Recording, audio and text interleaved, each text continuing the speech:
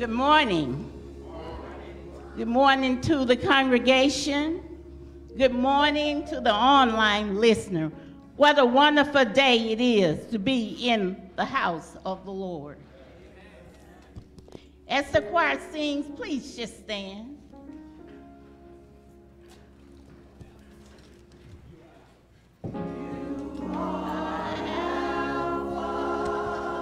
And if you feel like raising your arms up to the Lord, the Bible says to praise him in word, in action, in voice, in singing. Make a joyful noise unto the Lord. We thank God that we are able to raise our arms this morning. I think about a young man that had no arms or legs. This is true. And he still praised God. But we got arms this morning, legs, eyes to see. Oh, what a blessing it is this morning. For this is the day that the Lord has made, and let us rejoice in it. Rejoice while you can. Serve him while you can. Oh, what a great God. Praise the Lord. Just think about him for a minute. Think about the goodness. Oh, think about how good God has been to you and all the things that God has done for you and for me. Oh, praise the Lord.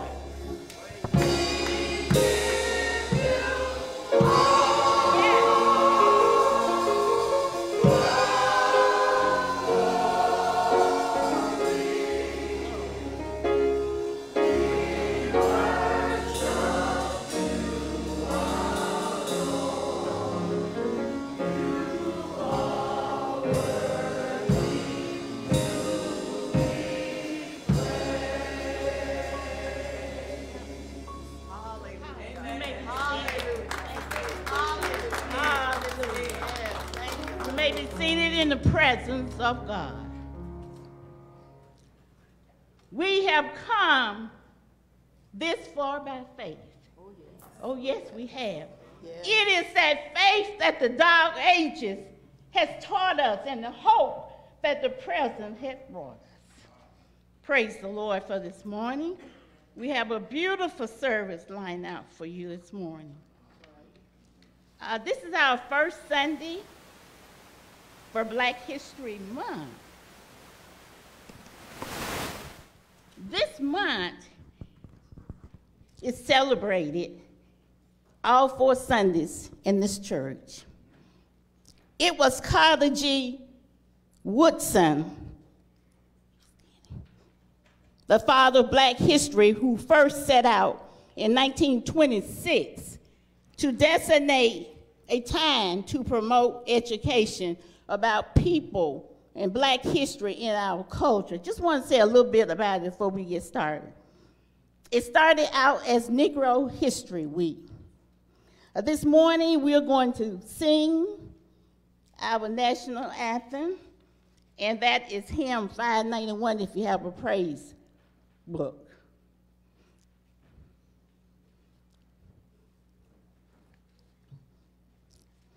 Lift Every Voice and Sing was written by James Welton Johnson in 1921.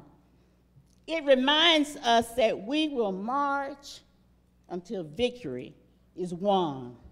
It is our cry for liberation and affirmation for an African-American people.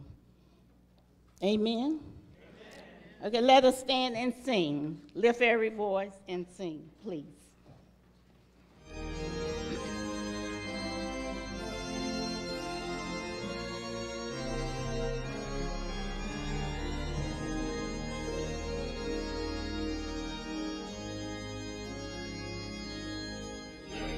Every voice and sing, heaven ring.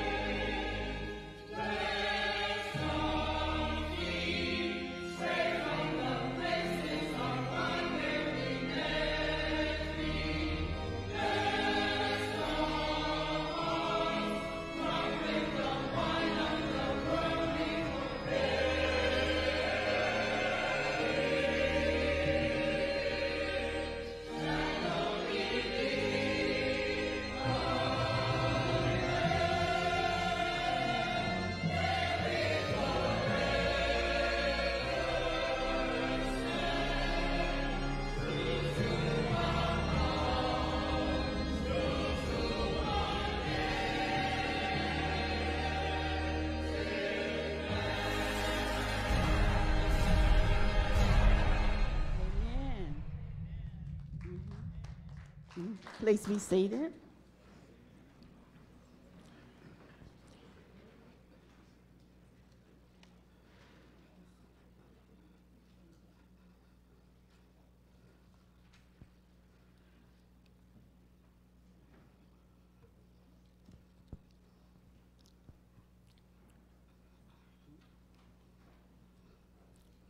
As we sang this morning, as you think about the words this morning, lift every voice and sing till earth and heaven ring.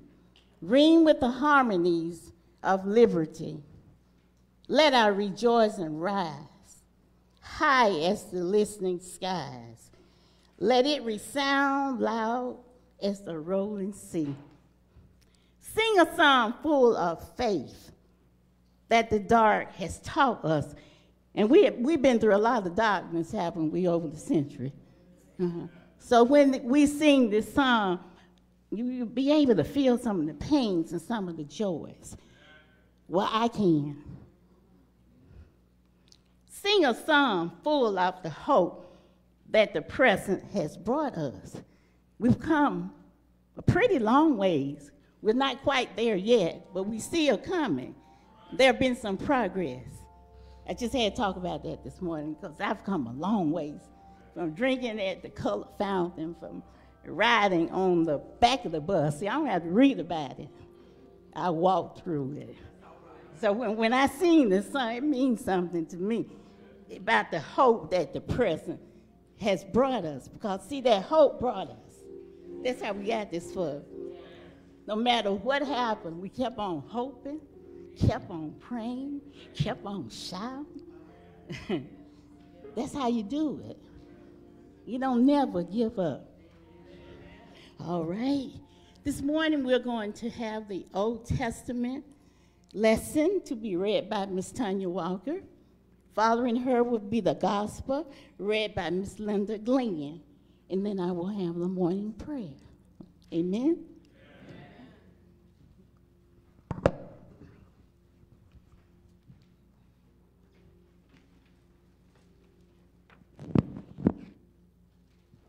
Good morning. Our Old Testament reading, Genesis 15:1, 5-6, and 12 through 15. After these things, the word of the Lord came to Abram in a vision. Do not be afraid, Abram. I am your shield. Your reward shall be very great. He brought him outside and said, look toward heaven and count the stars, if you are able to count them. Then he said to him, so shall your descendants be. And he believed the Lord, and the Lord reckoned it to him as righteousness. As the sun was going down, a deep sleep fell upon Abram, and a deep and terrifying darkness descended upon him. Then the Lord said to Abram, know this for certain, that your offspring shall be aliens in a land that is not theirs, and shall be slaves there, and they shall be oppressed for 400 years. But I will bring judgment on the nation that they serve, and afterward they shall come out with great possessions. As for yourself, you shall go to your ancestors in peace. You shall be buried in a good old age.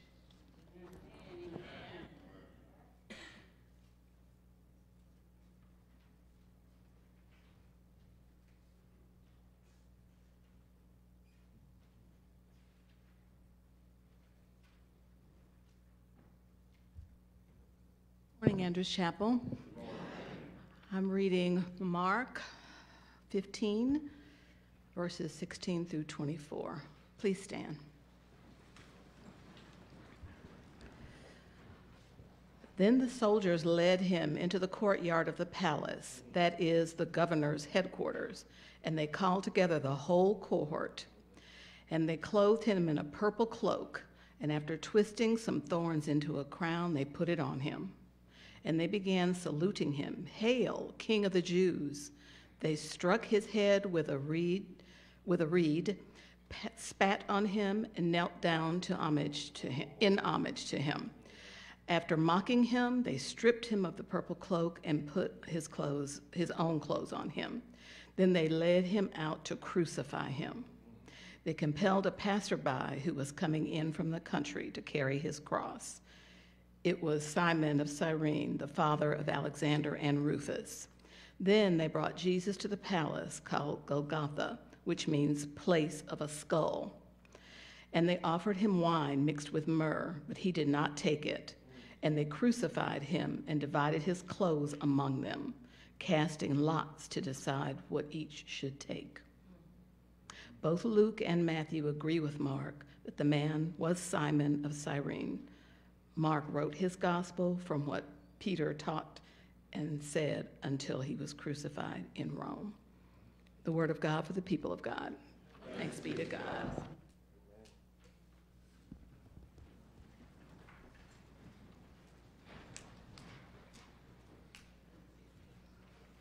Thank you for those words this morning of grace and mercy.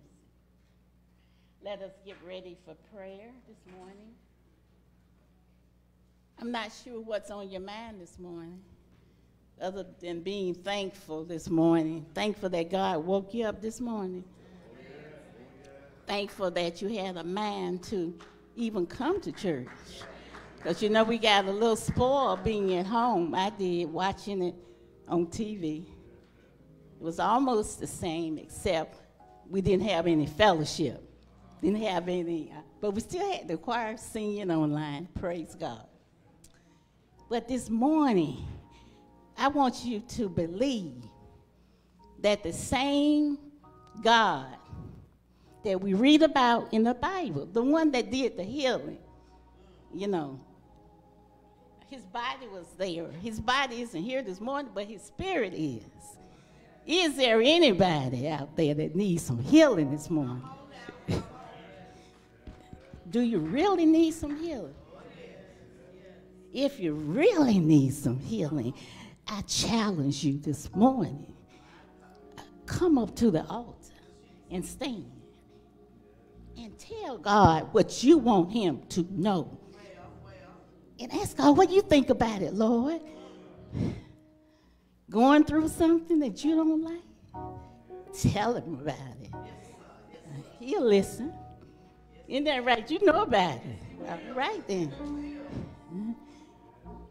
You know, sometimes I think about the old country churches where the sisters just be shouting.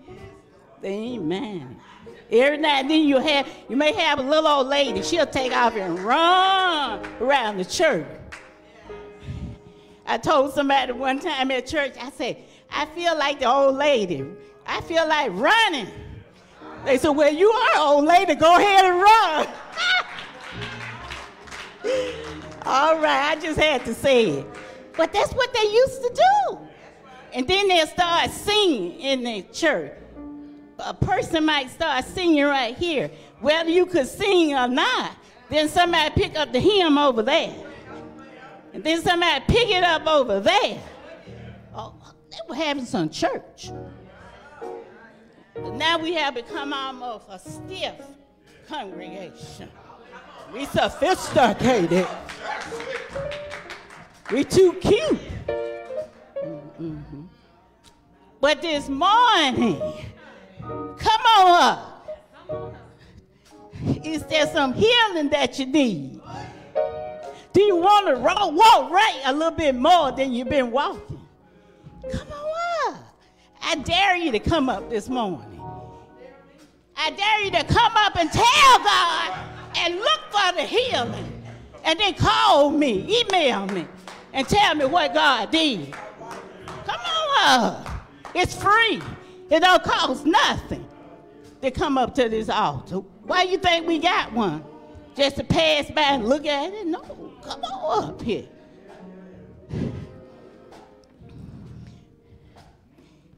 Yes. Yes, yes. Good to see you, Reverend Jeremy. Yes, yes. Like they tell me, they say sometimes it's just good to be seen. I know what I'm talking about. Good to be seen.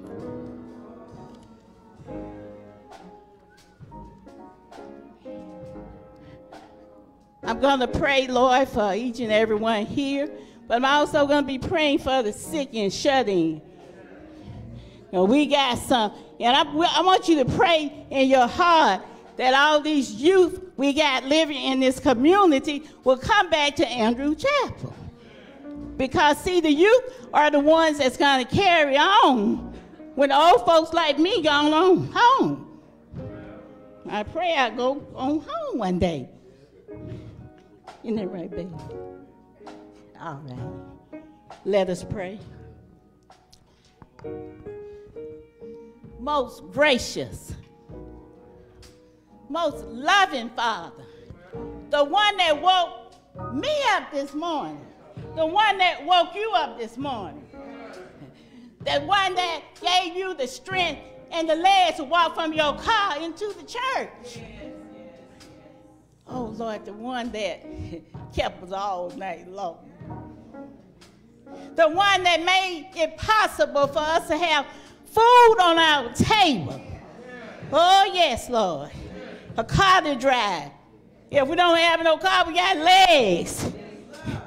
We got legs to walk. Oh, Heavenly Father, we thank you, Lord. We don't take nothing for granted. Lord, we thank you for our sound mind. I know some people who mind is still here, but they don't remember their family members. But one thing I do know, God, that when I talk to those people, they still remember you. They'll tell you, the Lord is good, and it amazes me, Lord, that nothing can take away the mind of God in you. So if people with memory remember God, I know that we do, Lord, this morning. And so, Lord, we just want to say we remember everything you did all week. We remember when you saw us get in our car, nobody tried to rob us. We remember when we got out of our car, nobody tried to rob us. We remember that our young black men that live at home with the parents, they still with them this morning and alive. Oh, God, we know, Lord, that you blessed us. And there's no question, Lord, that you have not blessed us. But we just came this morning to say thank you, Lord. Thank you for your mercy. Thank you for your grace. Feeling it. Feel that love and grace. Oh, Lord, thank you. Oh, mercy, Father. You're so good. My Lord. Oh, Lord. You've been so good. Oh, Lord. Hallelujah. Oh, Lord. Oh, you've been so good to us. And Lord, we just want to moan and groan and thank you. Oh, God. Ooh, hallelujah. Hallelujah. Hallelujah. Oh, yeah, the highest praise. Hallelujah. Oh, Lord. Hallelujah. Thank you, Lord. For you been, oh, Lord, you've been so good to us this morning. We just want to say,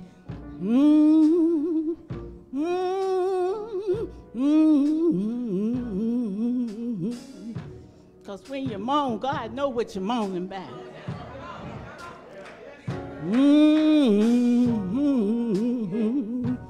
Where your sickness is this morning, moan about it.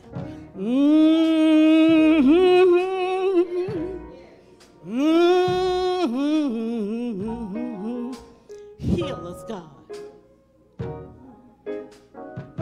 Where is there's a lack of believing in ourselves that we can't do what we think we can't do, but we can do it. Lord, touch that person this morning. Touch that person that feel like they can't do this and they can't do that, can't go to school, can't do better. Let them know that you'll be with them. Lord, touch that person right now. Touch touch that person, Lord, that's going through some leg problems this morning, back problems. Touch those who are going through some mental illness problems this morning. Lord, talk to them this morning. Tell them that you love them so much, they're so important. Lord, tell them they're the apple of your eye this morning. Tell them, those who want husbands this morning, to keep on praying for a husband to come. Those who want wives, even at any age, send husbands, send wives. Lord, touch the families, the young families that's having problems. Help them to stand with that husband and with that wife. Lord, I'm praying, Lord, for our black men in this community. I'm worried about them. Oh, we're worried about them. But Lord,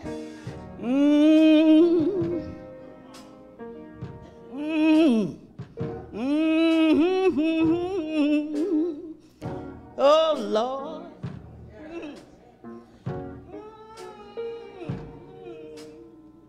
Oh, Lord. Calling you on this morning. Lord, we really mean it. We really love you, Lord.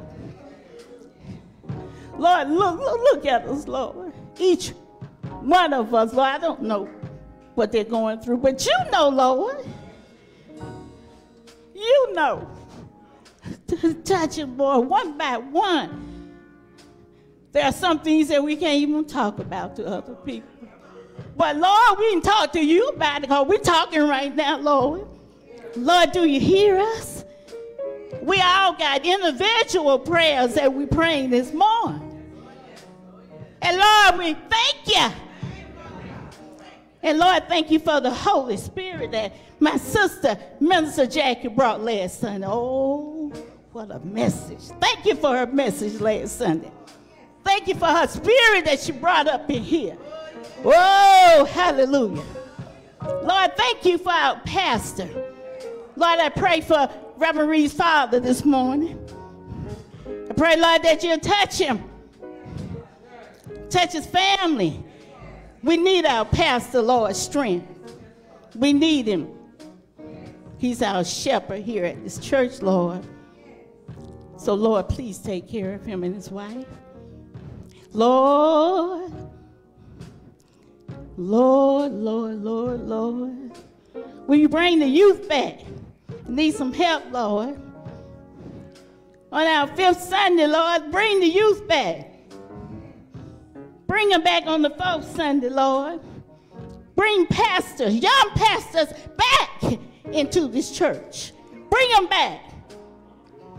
Because that devil can't have them. I don't care what they're going through. Bring them back. God. Oh, Lord, I petition you this morning, Lord.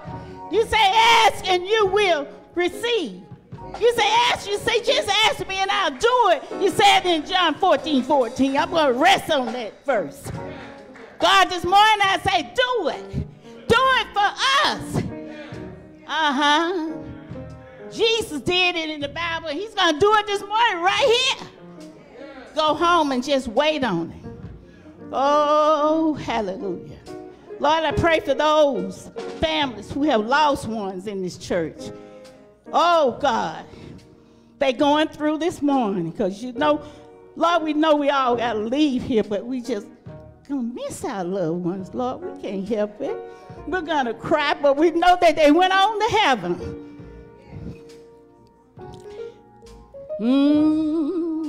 Just want to talk to you this morning. Lord,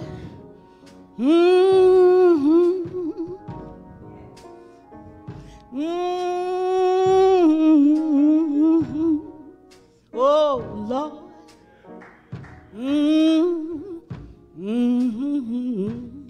Mercy, God. Oh, Lord. Oh, Lord. Oh, Lord. Oh,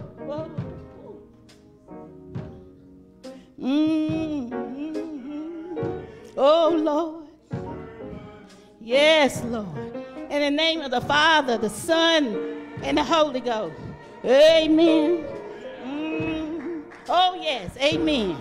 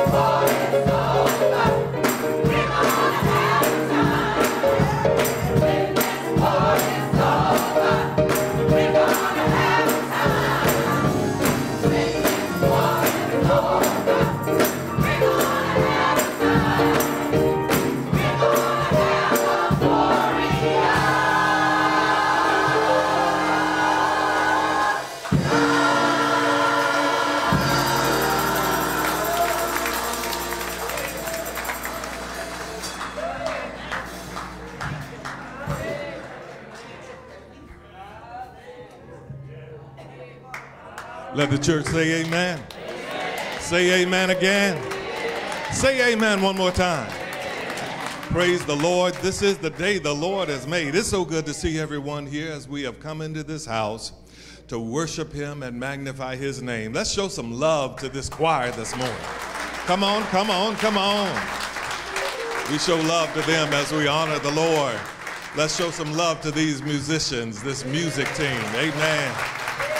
We love you as we honor the Lord. Let's show some love to this worship leader as she's leading us. We honor you as we worship the Lord. We're so thankful today, as has been shared with us. You know that this is the first Sunday of Black History Month. Do you know your ABCs? Everybody in here know your ABCs? It's not a trick question, really. But just in case you don't know all of your ABCs, we have a brief something I want to share with you this morning on the ABCs. There's a video. We'll ask if the music and the communications team would cue the video. And after we have learned a little something about our ABCs, then we'll come back and we're going to have an installation of our officers and the leadership team for 2023. Friends, let's turn the lights down. Turn on the video.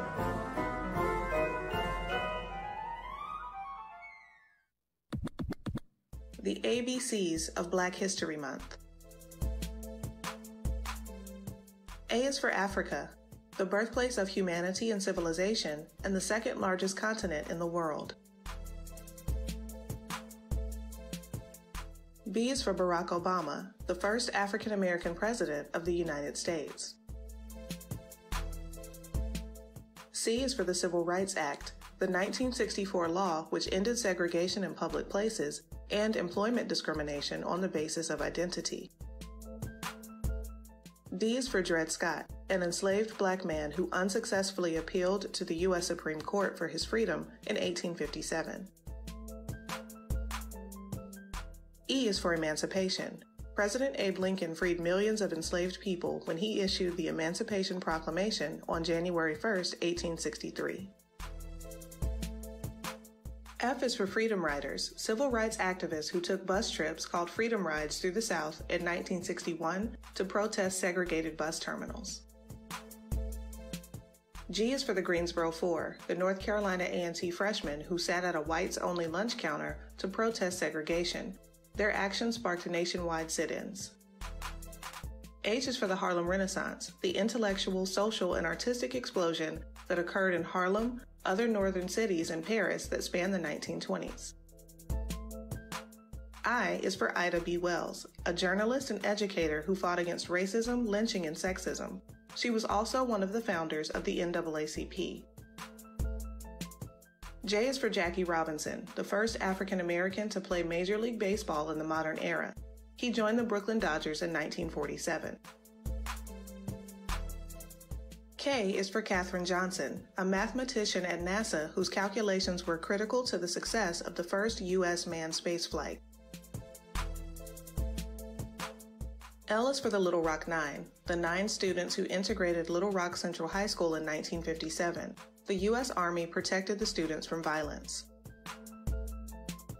M is for Martin Luther King Jr., the most prominent figure of the civil rights movement who led peaceful protests against racial and social inequality in America. N is for the NAACP, the civil rights organization founded in 1909 to ensure the political, educational, social, and economic equality of all people. O is for Oprah Winfrey, a media executive, philanthropist, actress, talk show host, TV producer, and North America's first Black multi-billionaire. P is for Phyllis Wheatley, an enslaved West African who was sold to a family in Boston. She would become the first published Black female poet. Q is for Lloyd Quarterman, one of the few Black scientists to work on the Manhattan Project, a top-secret effort to build the atomic bomb during World War II. R is for Rosa Parks, an activist who refused to give up her seat to a white rider on a segregated bus. This helped spark the Montgomery bus boycott. S is for Shirley Chisholm, the first Black woman elected to Congress and the first woman to run for the Democratic Party's presidential nomination. T is for Thurgood Marshall, a lawyer who won several important cases before the Supreme Court before becoming the first Black Supreme Court justice. U is for the Underground Railroad, a network of secret routes and safe houses used by enslaved people to escape to free states and Canada with the aid of allies. V is for the Voting Rights Act, the landmark piece of federal legislation enacted in 1965 to protect voting rights for racial minorities, especially in the South. W is for Wilma Rudolph, the athlete who overcame polio, racism, and sexism to become the first American woman to win 3 gold medals in a single Olympics. X is for Xavier University. Xavier University of Louisiana is a liberal arts college that is the only historically Black Roman Catholic college institution in the U.S. Y is for York, an enslaved man who participated in the Lewis and Clark expedition across the western U.S. as an explorer and hunter. Z is for Zora Neale Hurston, an author, anthropologist, and a central figure of the Harlem Renaissance, whose work highlighted racial struggles in the South. Black history is American history.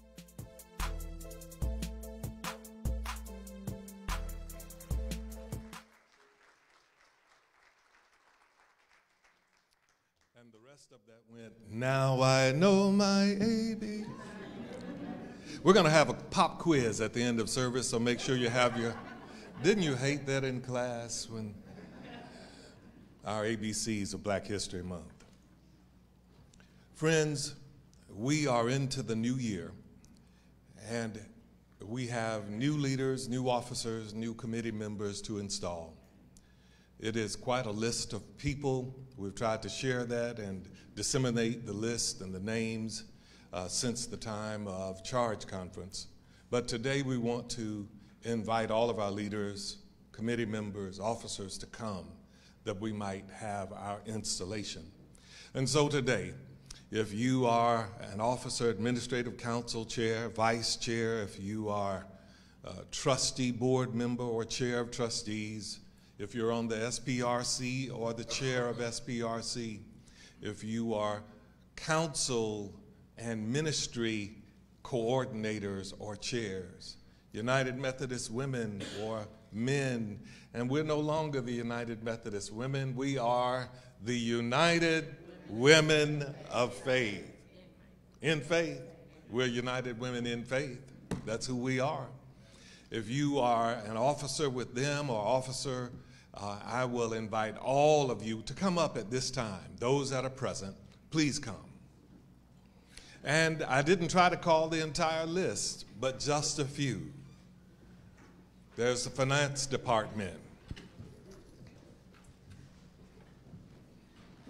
There are counters. There are youth leaders and youth council. There are delegates to the annual conference and all alternate delegates. We have our share, our food ministry coordinator. All of these, if you are over the ushers as a president, we invite you to come. If you're a choir president, please come. The theme for Black History Month this year for 2023 is Black Resistance. We have come, I think there's a song that we've been singing, we've come, you sang this morning, we come this far by faith. And that faith was not of ourselves, but leaning on the Lord. Friends, as we come this day, we recognize that God, amen, come on up, Brother Jeff, and there are those with the communications ministry. We recognize that God has called you and you have been chosen by the people of God for leadership in the church. This ministry is a blessing and a serious responsibility. It recognizes your special gifts. it also recognizes that to be a leader or an officer or committee member in the church is a sacrifice. Make no mistake about it. It's a sacrifice of time. It's a sacrifice of your efforts. It's a sacrifice of your gifts, and a sacrifice of yourself. We recognize that you are called to work among us and for us, and therefore in love, we, the members of this church, thank you for accepting this obligation, and we challenge you to offer your best to the Lord, to this congregation, and to the ministries that you represent here and that go forth from here around the world. Live a life in Christ. Be an example with each other and with the world. And make Christ known in your witness through your work.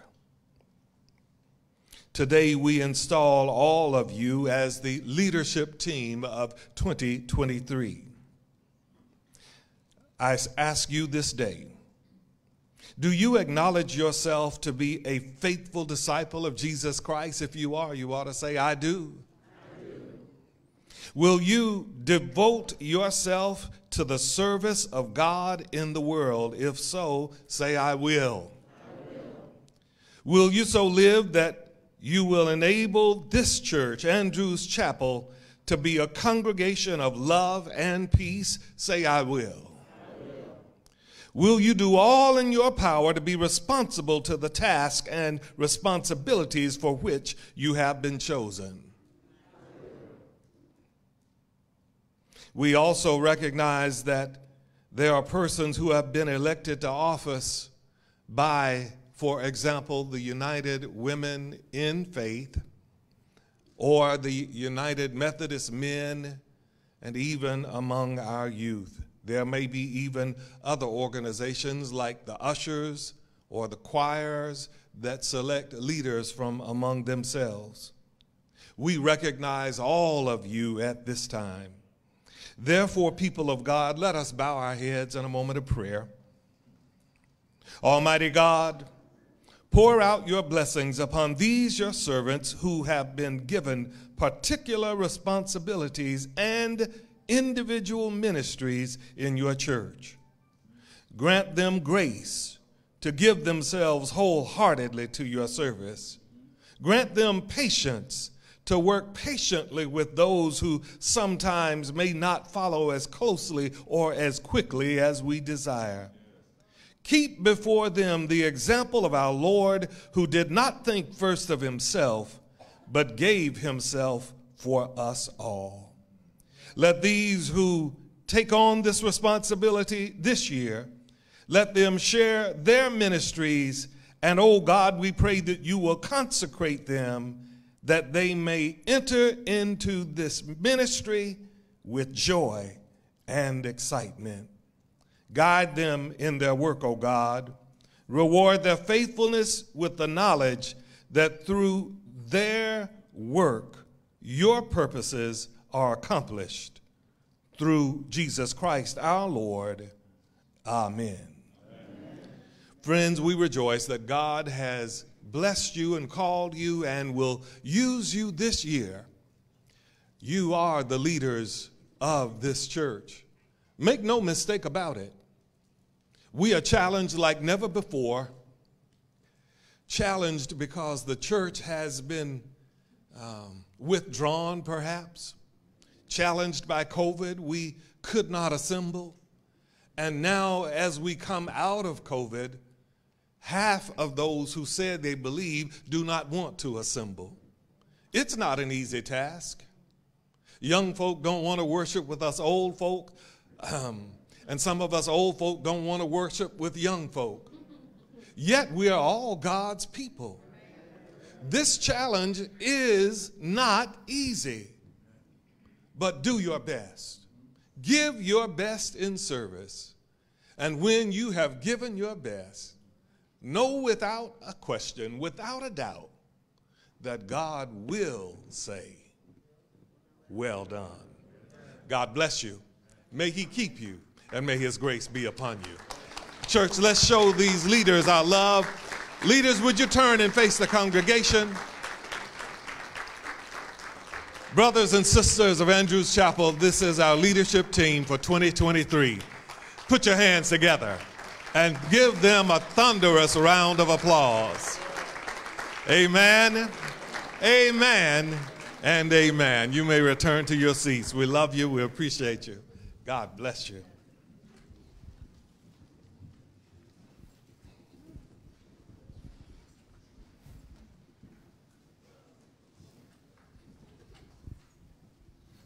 Thank you, brother. Good morning. Oh, man, that was excellent. That was excellent.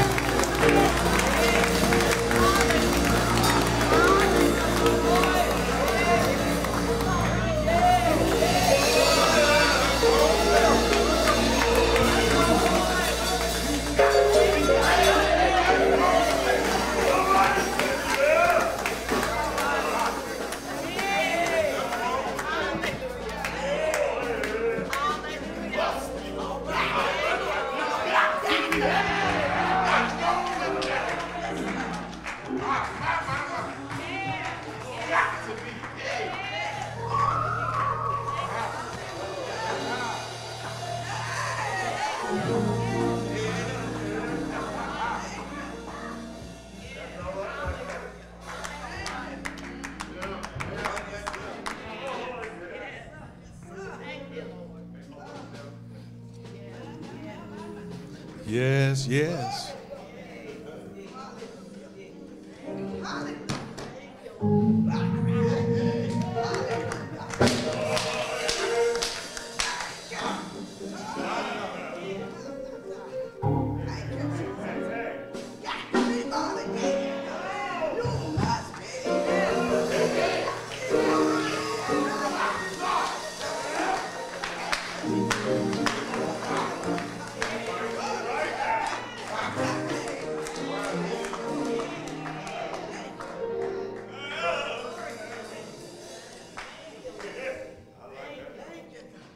David said, make a joyful noise unto the Lord, all ye lands. Serve the Lord with gladness. Come before his presence with singing. Know ye that the Lord, he is God. It is he who hath made us, and not we ourselves. Who are we? We are his people, the sheep of his pasture.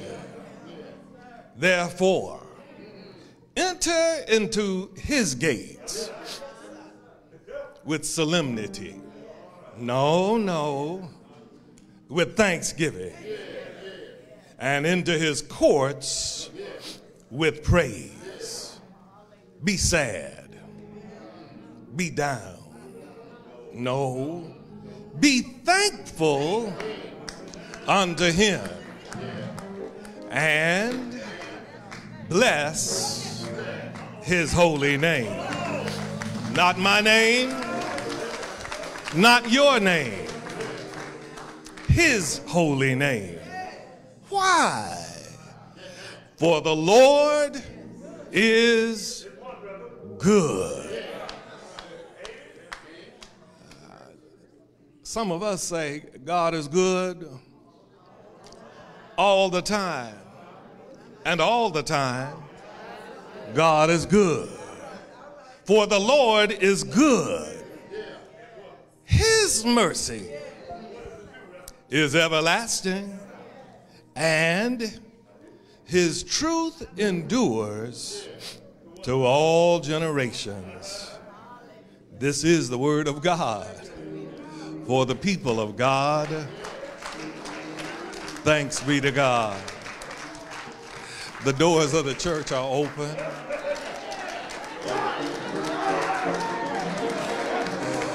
The doors of the church are open.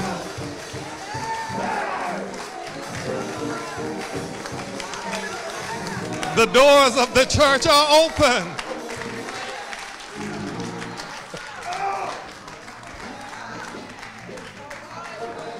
Let the redeemed of the Lord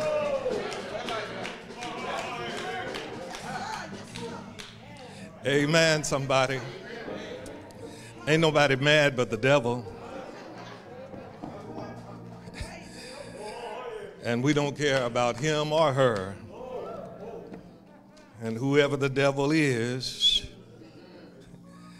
God has a question this morning.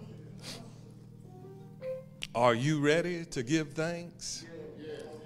You have already answered his question this morning. You have answered it through your praise, answered it through your presence, answered it through your witness. Let's bow our heads for a moment of prayer. Oh God, now may the thoughts of our minds and may the meditation of our hearts be acceptable in your sight. O Lord, our strength and our Redeemer. Let the church say, amen. It is interesting that it's not even a coincidence, it's just God at work. The scripture that the Spirit gave to me this morning to preach was the 100th Psalm. But I can't preach what you've already preached. Don't want to hear the sermon again. But I simply would remind us for a few moments, if you allow, on this first Sunday of Black History Month 2023, the theme this year has been selected nationally as Black resistance. We have a heritage. We stand on a heritage of the faith of our ancestors. Ironically, if not very intentionally, when the choir sang their first selection, they gave us a medley of songs. Among them was a spiritual, Over My Head. I hear music in the air. It was for our ancestors the recognition that God was ever present. It was that hope that they felt from the presence of God that sustained them in the deepest, darkest days of the terrors that our people suffered. I didn't say hardships, I did not say trials. Intentionally, our people were terrorized for 400 years. Whether that was by the Knights of the Ku Klux Klan, or whether that was by the John Birch Society, or whether that was just by Jim and Jane Crow and everyday racism, we were terrorized. Those spirituals connected them with the presence of God. All around the world, we are known. Our spirituals are known. It was when Natalie and I were in Italy, I was sitting at a table with a group of people from various places around the world, Spain and other places, and I was sitting there doing what I normally will do. A little song was in my mind, and I was humming, and as I was humming, this woman of Spanish descent looked at me and said, "Spiritual?"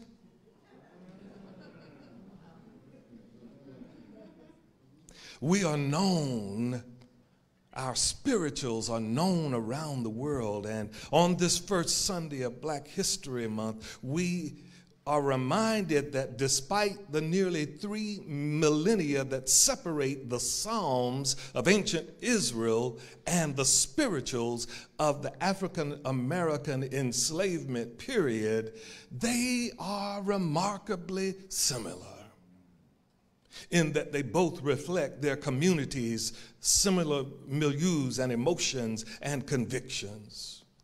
The spirituals were akin to the Psalms in that both the Psalms and the spirituals express a deeply held, deeply rooted love for God and an urgent longing for His presence, His justice, and His judgment. It has been said that the songs that arose out of American enslavement of our African ancestors have preserved a poignant portrait of the hearts, the sufferings, the hopes, and faith of our people and their anonymous composers. Frederick Douglass, whose writings and orations were some of the most eloquent and persuasive attacks against slavery, claimed that witnessing the enslaved communities sing their spirituals was actually one of the most powerful arguments for the abolition of slavery. They sang, "Over my head, I hear music in the air." I argue that the African American spirituals are the Psalms of a modern day people of God. Unequivocally, they were the modern day people of the book, our ancestors were, whose faith was so strong that it could not and would not be quenched or denied by the terrors and the racism and persecution that they experienced daily for over 400 years. And according to the videos that we just saw a couple of weeks ago with the murder of Tyree Nichols, they're still experienced today. Somebody said, but those were black cops that beat him up. You fail to realize that we always had some of us that were doing the bidding of our masters.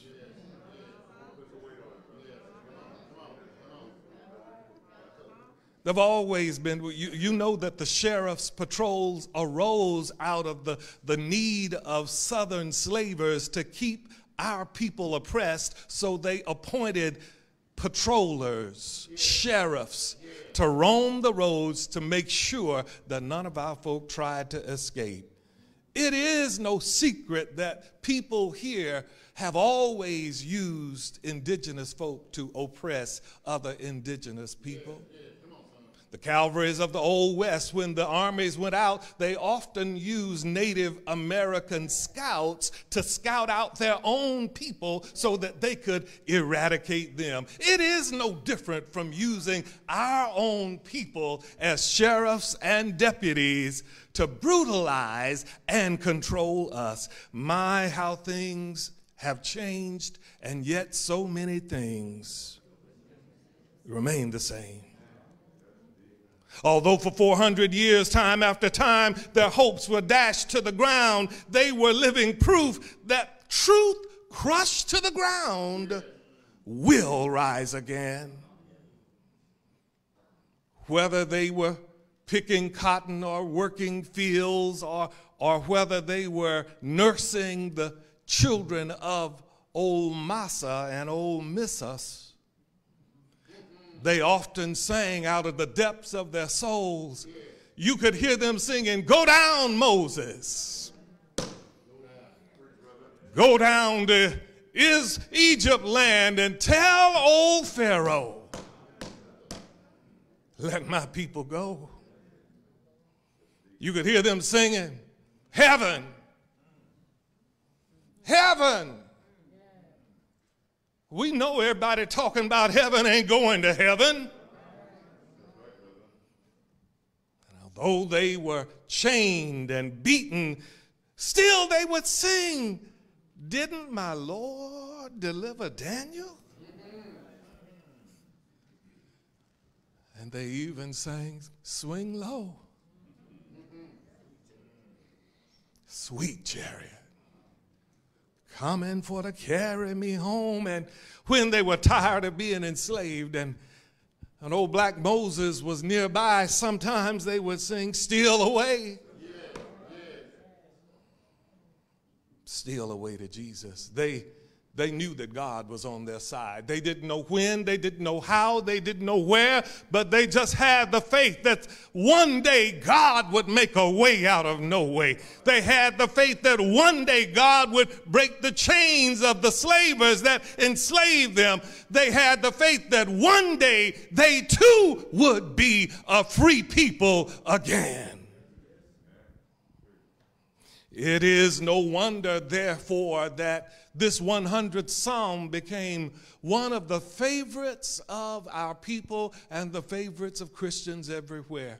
I suspect most of us, I don't know about you, but I suspect most of us, if you were like me, we learned the 100th Psalm when we were little kids in the church. Could almost recite the whole thing by heart and make a joyful noise unto the Lord, all ye lands. Serve the Lord with gladness. Come before his presence with what? Thanksgiving.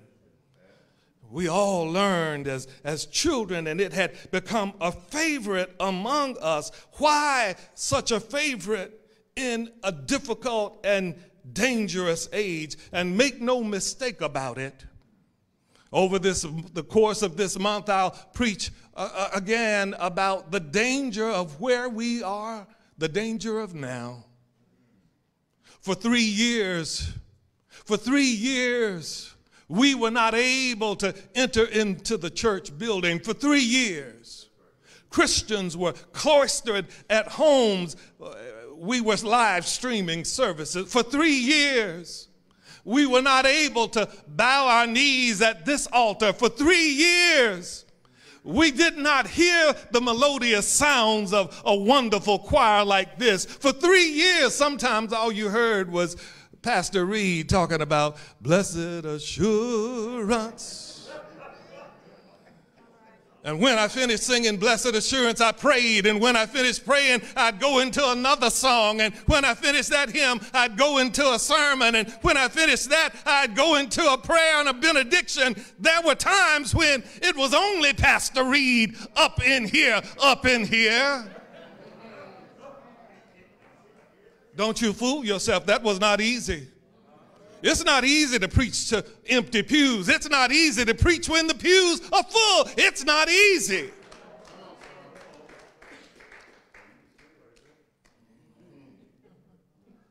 Dangerous times. And now that we've begun to come out of it, it seems that all hell has broken loose in society. People are killing each other. You can't go to the grocery store without fear that some kind of hell might break loose. You can't go to the doctor's office. You're afraid to put your blinkers on and go around or pass anybody on the streets because you don't know what crazy person is in that car that might go road rage on you. Crazy days.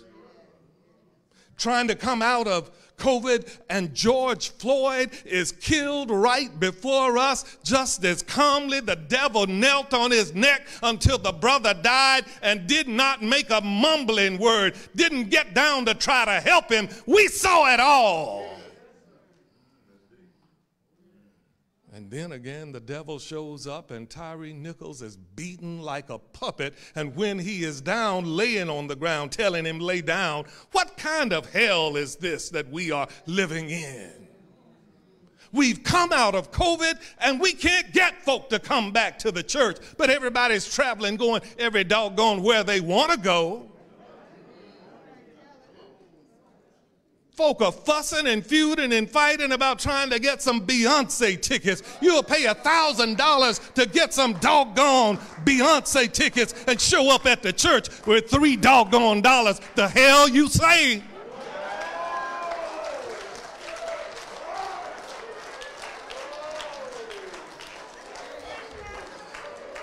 Y'all ain't ready for this today. We are living in some particularly dangerous times when people are more willing to spend thousands of dollars on a concert but won't show up to give a few dollars to try to feed the hungry through the church, won't show up to give a few dollars to try to minister to folk in need, won't show up, just won't even show up.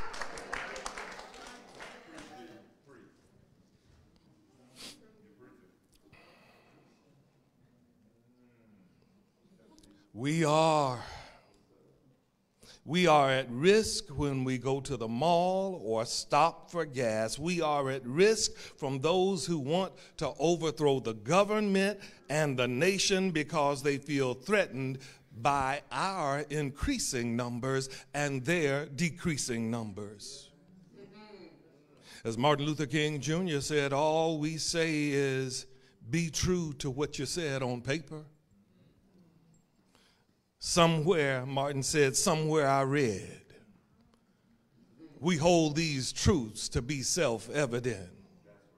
Somewhere I read that the right of citizens of the United States who are 18 years of age or older to vote shall not be denied or abridged by the United States or by any state. Somewhere I read that no state is to deny any person within its jurisdiction the equal protection of the laws. But Tyree didn't receive any protection.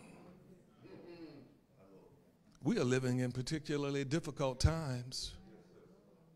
And I have this to say to those that think that if they could just make a little bit more money, they could feel secure.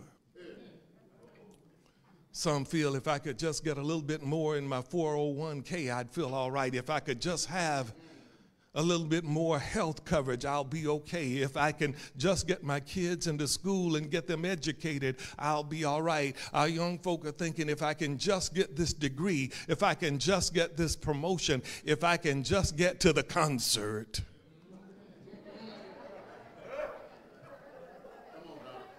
They're thinking about concerts, and some of us are thinking about going by the liquor store.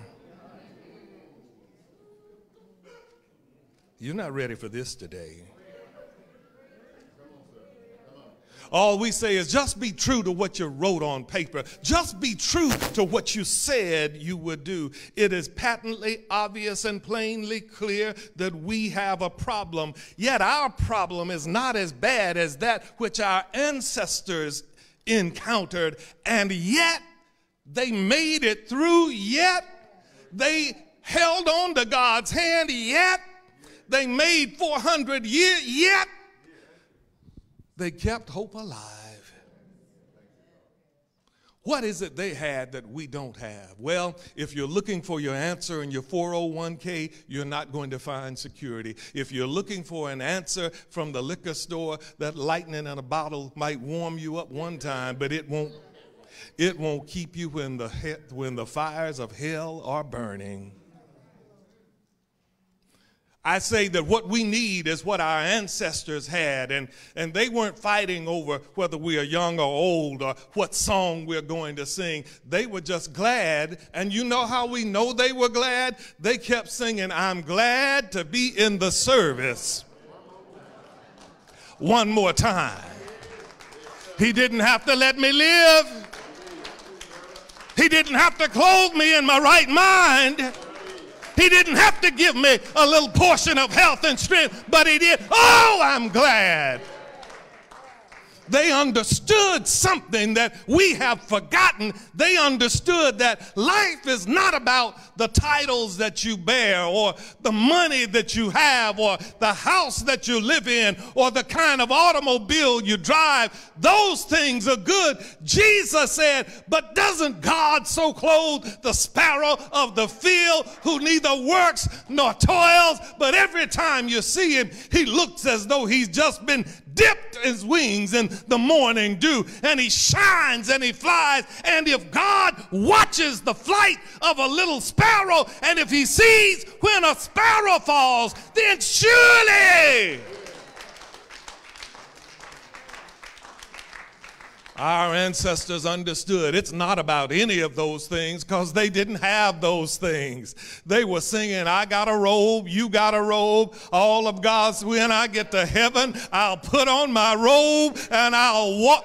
Listen, I'll shout all around. I've got shoes. You've got shoes. They didn't even have shoes, but they were singing about the shoes that they would have one day, because their faith was that the God who is the covenant-making, covenant-keeping God will make a way out of no way. Somebody ought to say amen. That's why they loved the 100th Psalm. That psalm said two things to them: that God is too good to come into his presence sadly and solemnly. Then somebody said, but Pastor, what about Habakkuk? Habakkuk says, the Lord is in his holy temple. Let all the earth keep silent before him. Most of you, some of you grew up as children in a Methodist church. I grew up, listen, I was a drug baby. I was drugged.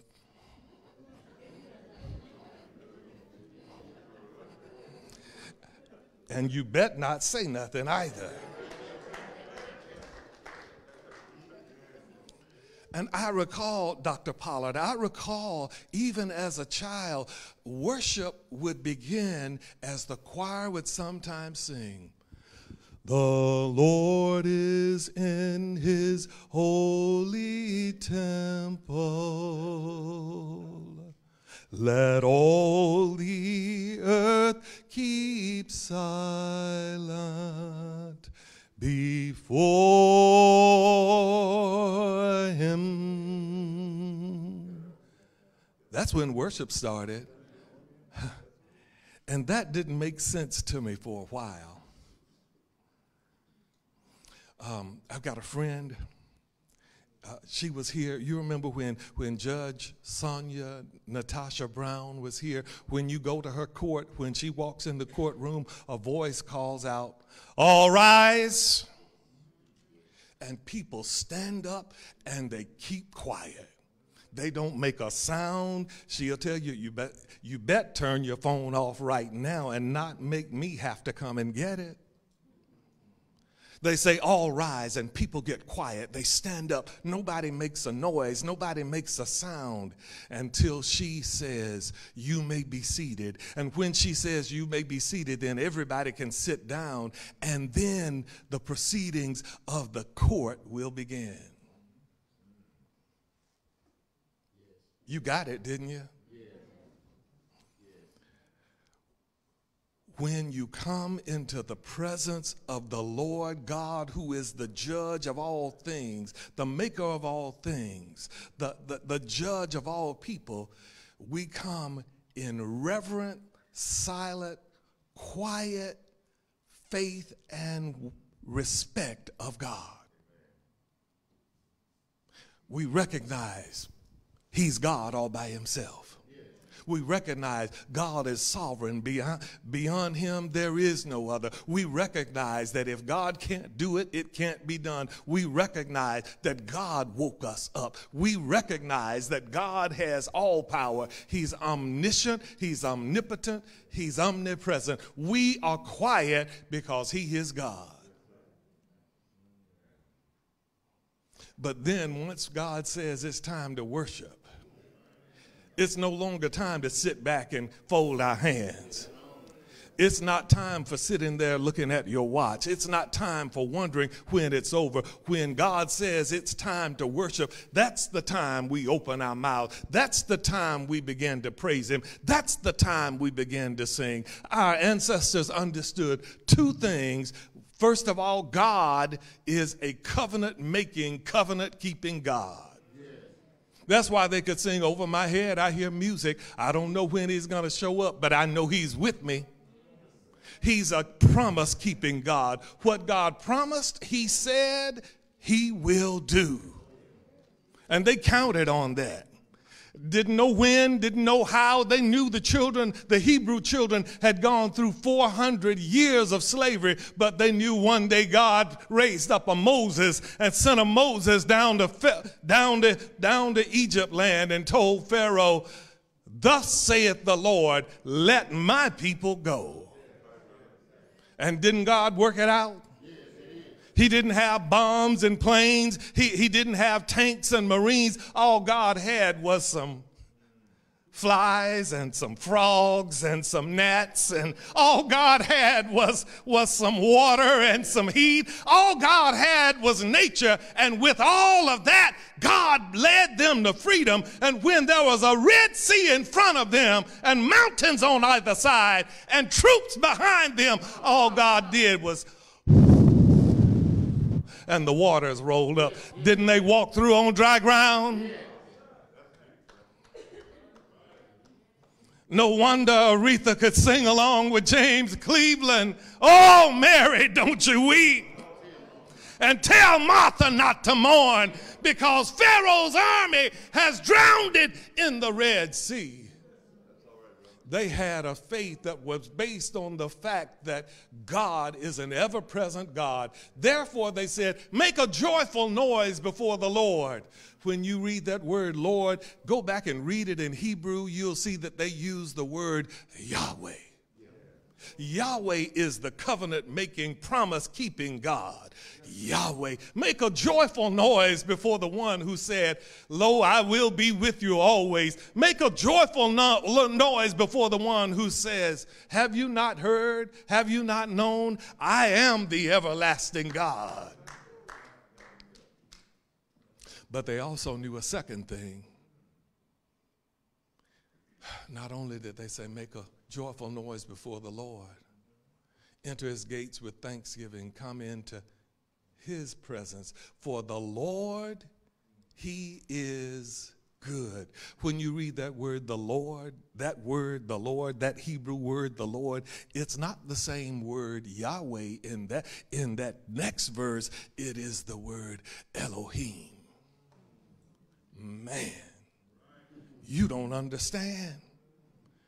For the Hebrew children, Elohim is God, but he is the other reflection of God. The way-making, all-powerful, the creator God. If there is no way, he'll make a way. The creator God, though you die, he'll make you alive again. The creator God, you're down, but he'll find a way to lift you up. The creator God, when they close the door, he'll open a window. The creator God, when they make laws against you, he'll destroy the laws. The creator God, when nobody's on your side, God is on your side.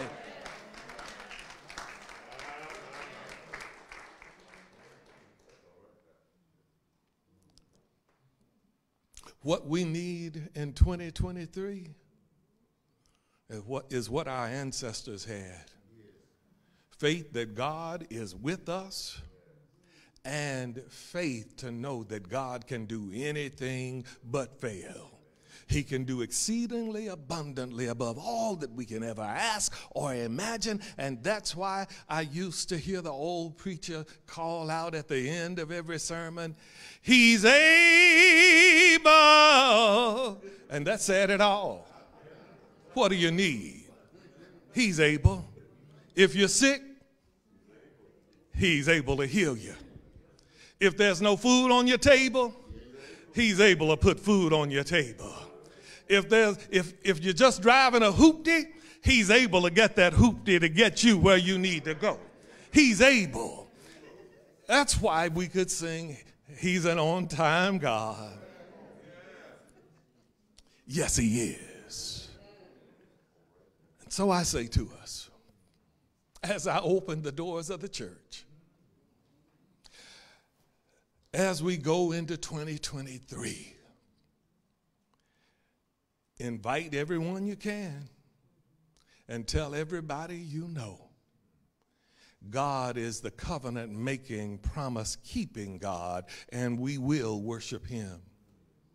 God is the all-powerful, creative God, and we will serve him. And it does not matter whether you want to sing Kirk Franklin or we want to go back and sing James Cleveland. God doesn't care about the song. He cares about the praise in your heart.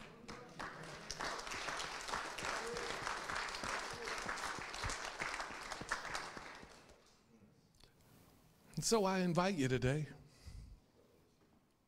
if you are ready to serve the Lord, I invite you to come forth. If you are ready to turn 2023 upside down and understand the old markers that we used to use to identify whether we thought we were making progress or not, whether the church is full, you know, you always wanted a full church, whether you have a lot of children, always want a lot of children. Is anybody coming to the Lord? Are there any professions of those old markers? They don't work anymore. It's a new age. It's almost like we are right back in the early days of the church. Just a few of God's children gathered together to praise the Lord and serve him one more time. And I bet you, I promise you, if you will serve the Lord, if you'll come into his courts with thanksgiving and enter his presence with praise, I promise you that he is good and that his mercy is everlasting. I promise you that he is a way maker, that if you need him, he'll make a way out of no way. I promise you, if cancer gets in your body, he'll still bring you through. I promise you that if COVID gets down in your chest, that he's able to put his arms around you and love you like a rock. I promise you that if our children won't do right, he'll go with them and he'll protect them if they'll just stay with him. I promise you that if we lose our minds and bump our heads, he'll hold on to us. Though we're trying to go to hell, he'll snatch us and pull us back. I promise you that he'll never leave you. He'll never forsake you. He'll make a way out of no way. Say yeah.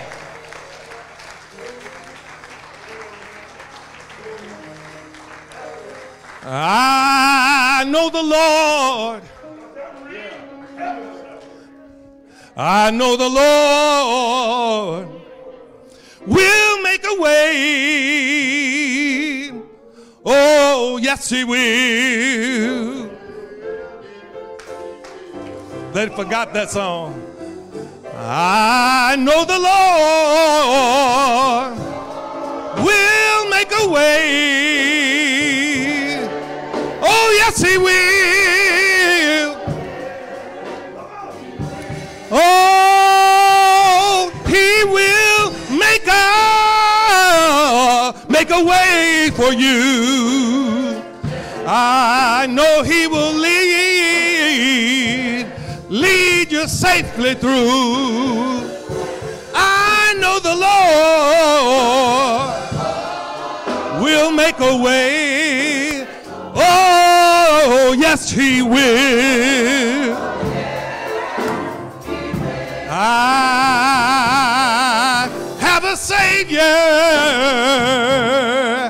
I can tell all my troubles to. Yeah. When I'm burdened and I don't know just what to do, I tell you what I do. I go to him in secret prayer. I know I can leave my burdens there. I know the Lord will make a way. Oh, yes, he will. Oh, yes, he will.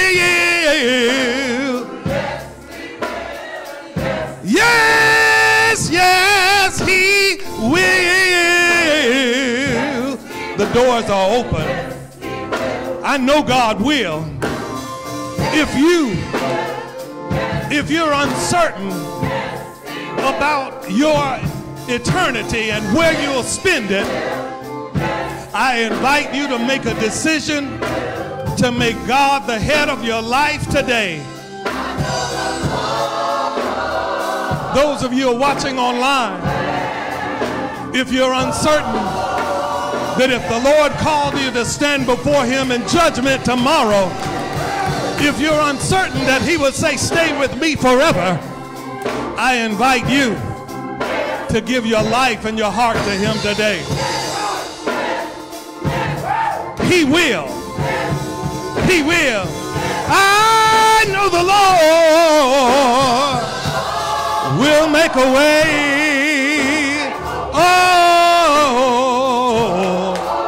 Oh, yes. Amen, amen, amen, amen. If you may be seated, and I'd simply invite you right now to pray this prayer with me. If you are uncertain that God would say to you, stay with me in my presence forever, then pray this prayer with me and accept Jesus as your Savior. God, I confess today that I'm unable to save myself. I've tried and tried. I've tried through good works and good deeds. I've tried by trying to live a good life. I've tried by trying to love my friends and family. But I now recognize that no amount of good things I do, not even giving, will buy salvation for me. I welcome you into my heart. Lord, forgive me of every sin, cleanse my heart, and take control of my life. And I thank you right now for dying for me and rising for my salvation. Thank you for giving me eternal life in that very moment. And Father, now I simply pray, use me, put me to work in your church, whether in stations out front where people will see me, or whether in the background where no one knows what I do at all. Use me to bring glory and great honor to your name. In Jesus' name we pray. Amen. If you prayed that prayer and you're present, then first I invite you to walk down the aisle and come to the altar right now if you're here. If you prayed that prayer and you're here, come.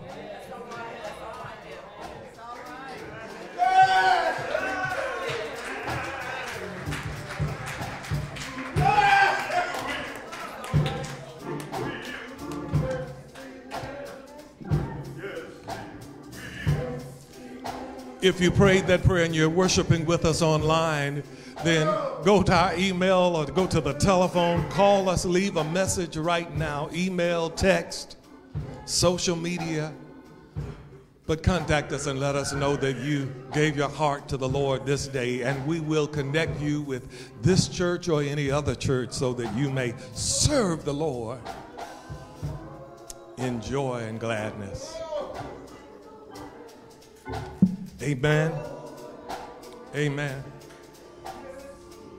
Oh, he will make a way for you. He will lead you safely through. I know the Lord will make a way. Oh, yeah.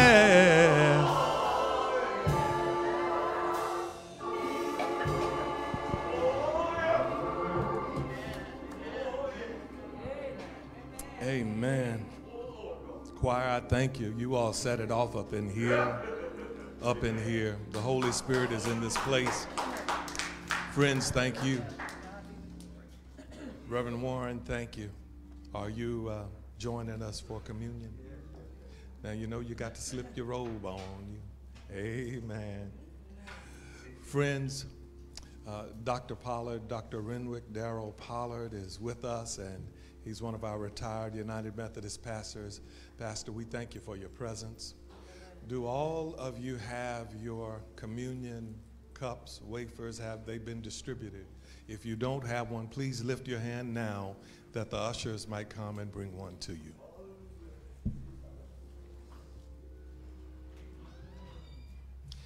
There is a fountain. Well, let's sing, I Know It Was the Blood. Would you do that for me? I know, I know. You grab that in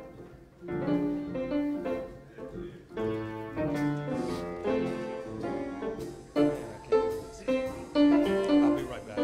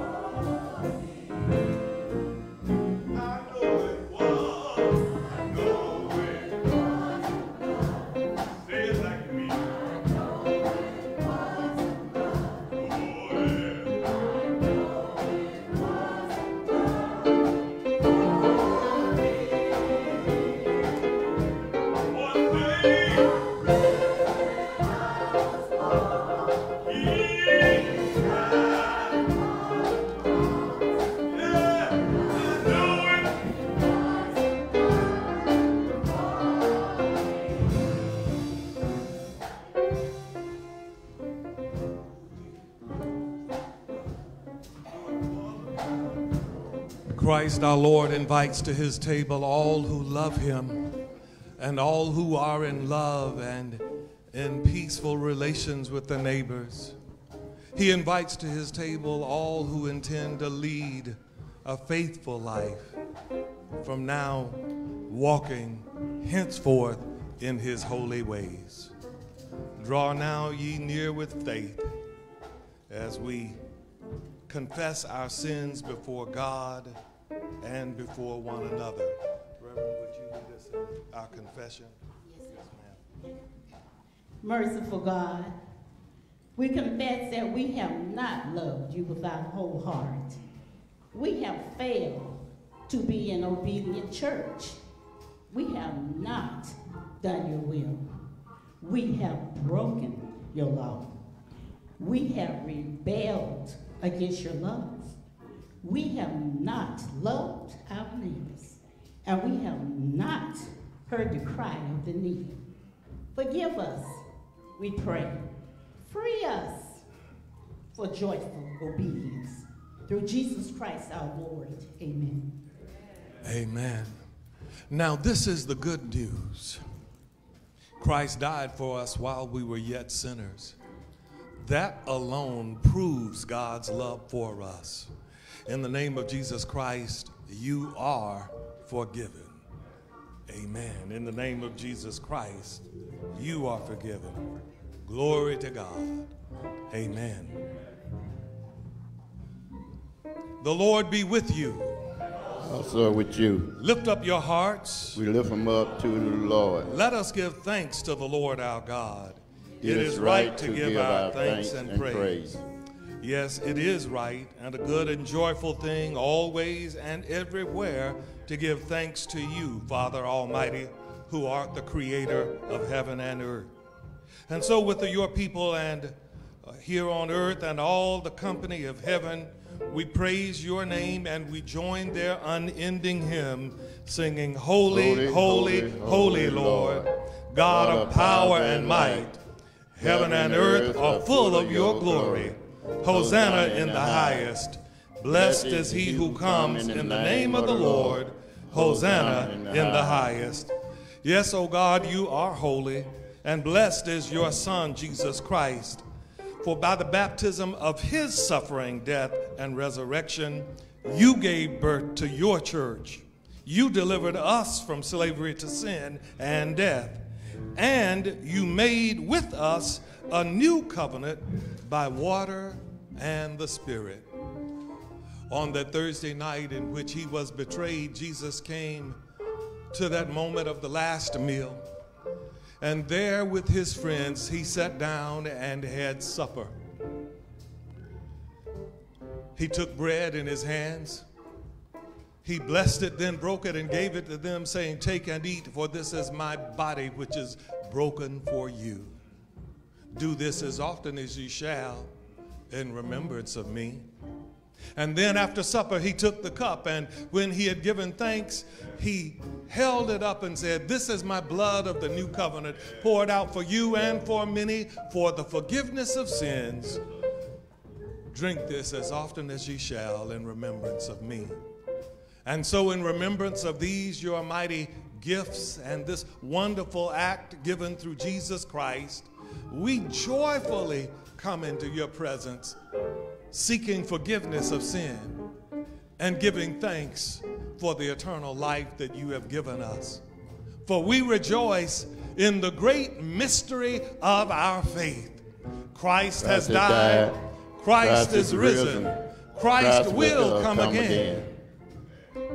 Oh, pour out on these your gifts, these gifts of bread and wine, the Holy Spirit, and make them be for us the body of Christ, that we might be for the world the body of Christ, redeemed by his blood.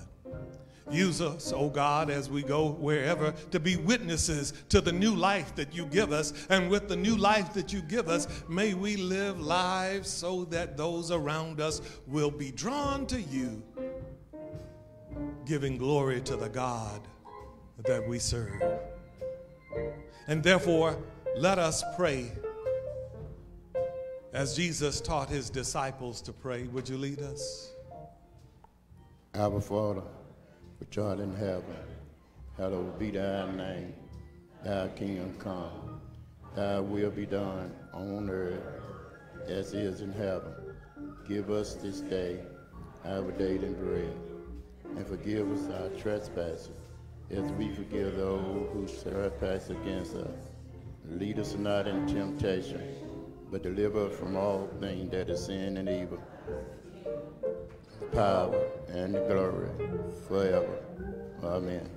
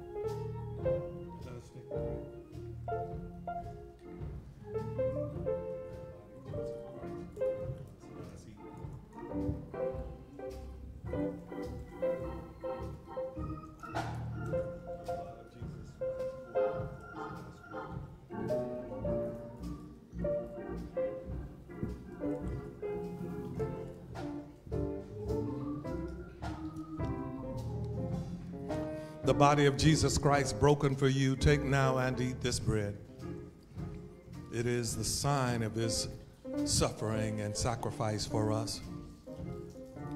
The blood of Jesus poured out on Calvary's mountain. Drink from this cup. This is the blood of the new covenant.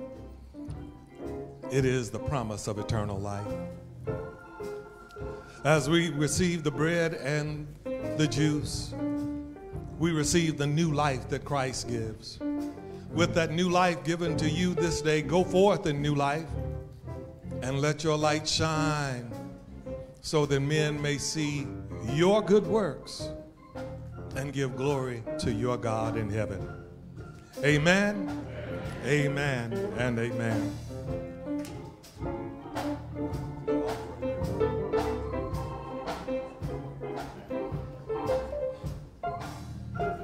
May we pray. Almighty and all-wise and everlasting Father, because you have thought enough of us for another week and have blessed us financially during this week, we now bring and give back a portion to you that what you have given us, so that the portion that we give back to you, we ask that you increase it, so it may be able to be a financial blessing for those who are going through some type of trial and tribulation. But this is our servant prayer. We ask in your Son, Jesus' name, for Christ's sake. Amen. Amen. I'm excited today to remind you or to share with some that we are starting what we fondly call Repairathon 2023. I'm calling it a PEP campaign. A PEP campaign. Repairathon 2023, a property enhancement campaign. And as we give, we're going to do several things. Since the hour is late, I'll do just a brief something about this.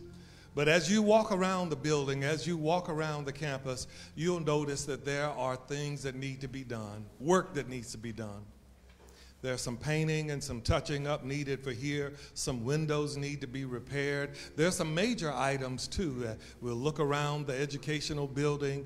We can tell that there are some places where there's some water damage and some stains, and all of those things take funds. As we come back into this building, there's only one restroom upstairs, and you know it's right here. And with our musicians in the corner, it's hard to get there. We simply know that we can't go on. We've got to do some things differently. And so Repairathon 2023 will begin to address several of the issues that we see, and we want to invite you. Now, I think our goal is $50,000, but that's such a small goal. I was thinking we probably ought to raise that to $100,000, but I know somebody will be mad with me if I say that, so you didn't hear that from me. But our goal is 50,000. And there's much work that we need to do. Not just work, because the church is not a building. If the building falls to the ground, if a tornado hits it, we will still be the church called Andrews Chapel, because the church is not the building, it's us. But we want a building that will reflect the glory of God and God's blessings upon us. So we invite you to work with us to give. It is called Repairathon 2023. And so we want you, we invite you, we encourage you to help us reach our goal. I think I will share on next Sunday. I'm going to ask for a congregational meeting somewhere after the middle of the month, so that we can just go through this in detail, so that you will know exactly what we're planning to do. But we need your generosity. We need your gifts, but we need your presence as well. The church is not the building, it's the people. And you know from today, something wonderful happens when all God's children get together. The Holy Spirit shows up. And when God shows up, you know what else? He's going to show out. Well, we thank you for your generosity. We'll share more and more. But Repairathon 2023 is underway today. We are going to be asking certain amounts, and we'll share all of that as we go, and we'll send emails and contact you this week to make sure everybody's informed. Amen? Amen. Amen. Mr. Council Chair, is there anything else you would add to that? No. All right.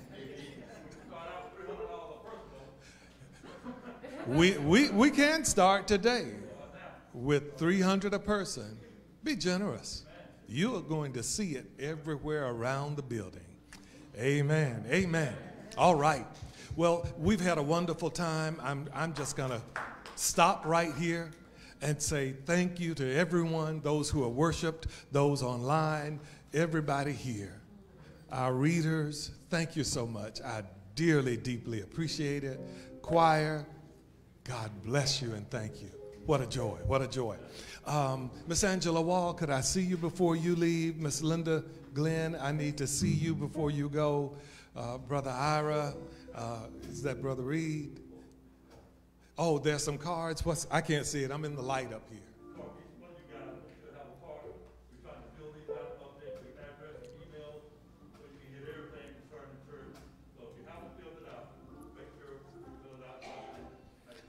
We're updating our contact information. Please give us your, you've already done it before, but give it to us again. Address, email, cell, telephone number, so that we'll be able to contact you. Amen? On fourth Sunday, we're going to celebrate Heritage Sunday. Let's stand. We're going to have a big meal after church. Be here. On third Sunday, we'll be celebrating slot ministry after church. They're going to have a big reception for their slot essay winners. And on next Sunday, we'll be right back here in worship and in praise. Reverend, God bless you, and thank you for leading us today. Let's receive this benediction now. Now unto him who is able to present us in his presence without blemish, without fault or failure. Now unto God, who is the creator of all things, the covenant-making, promise-keeping God. Now unto God, who is the all-powerful God, the Son, who died to give us salvation and rose to give us eternal life. Unto the Spirit, who is everywhere at the same time. Now unto God be power, glory, honor, and dominion, now, henceforth, and forevermore. Let us all sing.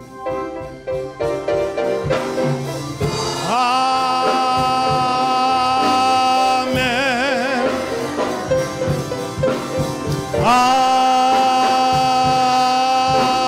Amen.